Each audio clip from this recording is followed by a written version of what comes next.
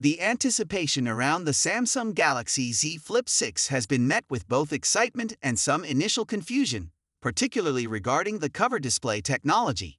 Here's a breakdown of the latest confirmed details and my take on it. Cover display typo clarification.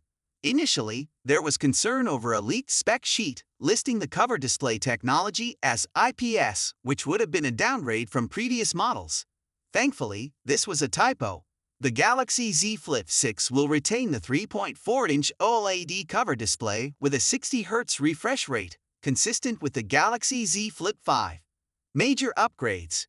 Processor and RAM. The Galaxy Z Flip 6 will be powered by the Snapdragon 8 Gen 3 chip, a significant upgrade that should enhance performance and efficiency. The availability of 8GB and 12GB RAM variants also promises better multitasking capabilities. Camera.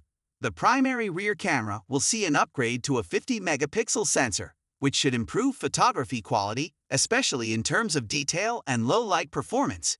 Battery. The device will feature a larger 4000 mAh battery, addressing one of the common concerns about the battery life in foldable phones.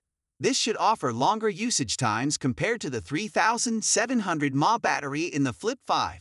Future considerations. While some competitors are pushing higher refresh rates for cover displays, Samsung's decision to maintain the 60Hz refresh rate suggests they might be saving this enhancement for future models.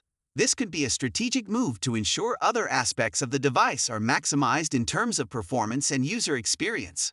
My thoughts. The Galaxy Z Flip 6 is shaping up to be a compelling device, particularly with its performance and camera upgrades.